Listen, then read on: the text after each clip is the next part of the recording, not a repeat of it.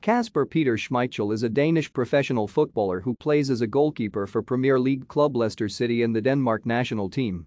He is the son of former Manchester United and Danish international goalkeeper Peter Schmeichel.